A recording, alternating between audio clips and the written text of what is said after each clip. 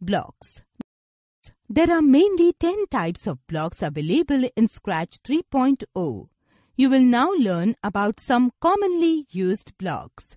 Blocks are the code or command used to create a program in Scratch. It looks like puzzle piece, and each block connects with other blocks to perform a task. Motion block. The blocks that are used to control the movement of a sprite are known as motion blocks. They are blue in color.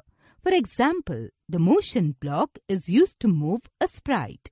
Here, 10 is the number of steps that the sprite will move forward. You can change the number of steps. Move 10 steps. To make the sprite move backward, give a minus sign before the number as shown below. Move 30 steps.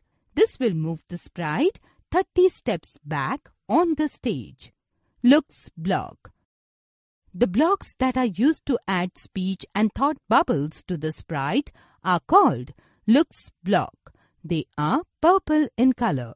For example, you want to add a speech bubble to the sprite for 2 seconds with a message hello as shown. Say hello for 2 seconds. You can change the message by clicking on the message text box and type your own message. You can also change the time by clicking on the time text box. Think for 2 seconds. Events block. This is the topmost block. It helps to run the script on the stage as it controls the starting of scripts. It gives you the control of all the blocks, as without an event block, no program will run.